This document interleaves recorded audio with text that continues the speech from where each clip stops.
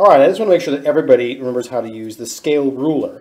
Now remember, the scale ruler has multiple scales in it on the same blade. So it has this funny little shape because we're trying to get as many scales on the ruler as possible. So now the one we're going to use most often in class is this one. I actually got to flip it over here, the 1/4 inch ruler.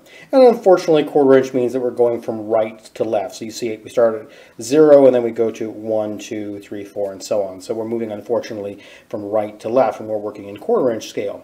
But what I want to do right now is to show you, we're going to take a look at the 1 inch and the 1/2 inch side of this blade here, just to make it sort of easy to see in the video. So remember, if we take a look at this ruler here, I'm just going to grab a pen and write right on it. So we can see we've got this little dollhouse ruler. Whoops. Little dollhouse ruler right now here that we use to measure inches, and we'll talk about that next. But first, we got the 0 there, of course, and then the very first number we run into at the beginning here is 10. Now that's not obviously 10 feet, right? Because this is in 1/2 inch scale. So 1/2 inch equals 1 foot 0 inches, right? So for every 1/2 inch that we're measuring, we're getting 1 foot. So that's obviously not 10 feet. That's just 1/2 of an inch. So the 10 here is coming from the other direction. So we've got the 1 inch scale that's going from left to right, remember? So we start off at 0, and then 1 and 2 and 3 and 4 and so on, all the way down until we get to 10 at the opposite end of the ruler. So that's 10 feet in the 1 inch to the foot scale, this scale over here. 1 inch equals 1 foot 0 inches. So we're going to ignore that one, and we're just going to look at this and say, all right, that's actually 1 right there. The 2 is the next one we come across. That one's right. And then 9 becomes 3, and 4 is good, and 8 is 5, 6 is fine, and then 7 is correct in both directions. There's always one number on the blade for whichever scale. It'll be different for each one, but that it's right in both directions, so don't let that freak you out. Then 8, and then 9, 10, 11, 12, and so on, right? So we're just kind of going down the blade, skipping every other one. And the spacing is a little different depending on the scale. Sometimes there's not even a number there. You just have to count lines to figure out what it is. That's very much the case on the 1/4 inch scale. But that gives you the idea how this works. So I want to just measure a couple of these lines. We use a scale ruler in 2 different ways. One, to measure an existing line, like one of these 2 lines.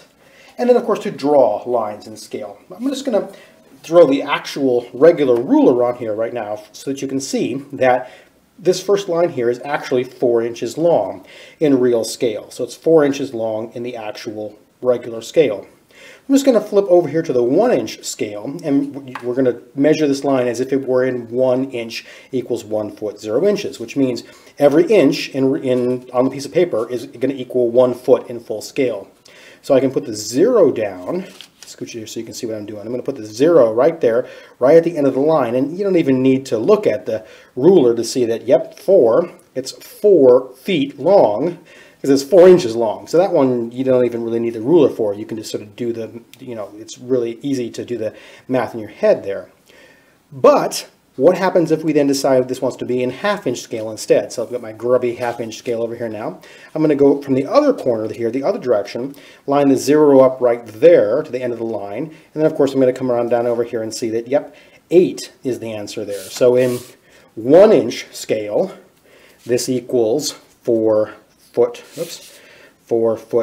0 inches. And over here in the 1/2 inch scale, it equals 8 foot 0 inches, right? So what is it if we move here to 1/4 inch equals 1 foot 0 inches? So what's that going to be? Well, we can measure it. I'll measure it again just to get the practice in, but we probably already know the answer, right? So I'm going to find the 1/4 inch scale in this case. Here, I'll flip over so it's right set up for you guys.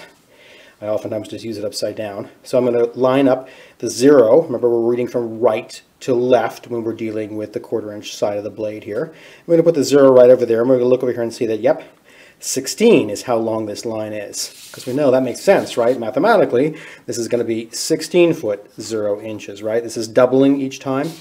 So just one last one. We're not going to use the ruler for this. If we were to do 1/8 of an inch equals 1 foot 0 inches, if we're using that scale, what would that be? Well, it's going to be, of course, 32 feet 0 inches, right? So each one of these is doubling as we make the scale smaller. All right, okay, but what happens? Why do we need this silly little scale rule if it's that easy to do the math? Well, it's when we have lines that have inches involved. So let's go back over to our 1 inch scale here. So I'm going to find my 1 inch ruler. I'm going to put my 0 on this end. This is super easy, right? No problem here. We know how to do this. Let me get a little bit closer down here.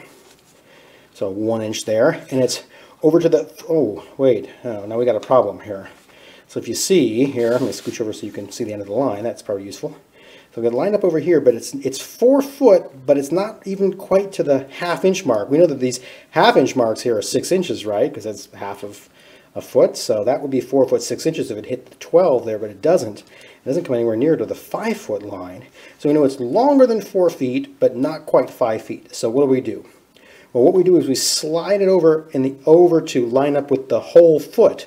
So we know it's 4 foot something, right? So now it's 4 foot. And then we come down over here to the little dollhouse ruler, and we can look over and see, all right, that's 3, 6, 9, and 12, right? These long ones.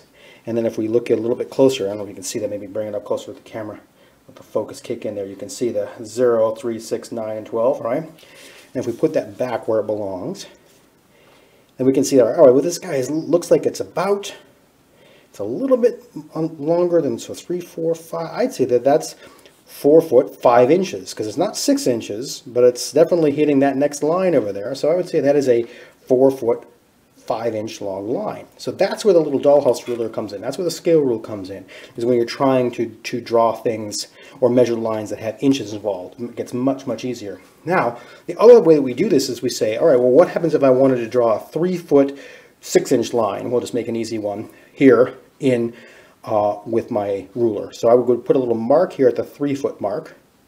No, it's inside the camera here so you can see what I'm doing. How about that?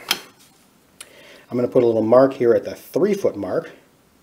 And I'm going to come down here to the 6 foot mark on the other end. Now the temptation might be to use the scale rule to draw your lines, but what you really should do is come in with the appropriate tool. So if it's, you know, not any particular angle, you can just grab a triangle and connect the dots here like so. Or use your T-square or some combination of your tools so that you're drawing a nice straight line. So here, you get a little bit of a bleed there because I was using the pen, but you won't have that problem with a pencil. But now I've got a nice straight line that's exactly the length that I need it to be from those 2 little dots. So the way you really want to do this here, in fact, let's do one last one here in 1/4 inch scale, the scale you're actually going to be drawing in. So say you want to have a wall that's 6 foot 2 inches long, and again, in 1/4 inch scale, look how small this is, right? This is teeny down here. So you're only going to do, you know, to an inch. If you get things to the nearest inch, that's great. So I'm going to say 2 inches. Did I say 2 inches? So I'm going to come over here and go just right about there. That's actually closer to 3, but oh well, what are we going to do? I'm going to come down here to the 6 inch mark and touch the little dot there. I'm going to grab my ruler and my straight edge here. And I'm just going to connect the dots between those 2 marks. Oops, a little bit closer. And now I know that that line in 1/4 inch scale is 6 foot, well, 3 probably inches long. So that's how you draw lines in scale, by just measuring the points and then drawing a line between them. And then you can also do the reverse of that when you want to draw the line. So hopefully that will remind you how the scale rule works, and ask me if you have any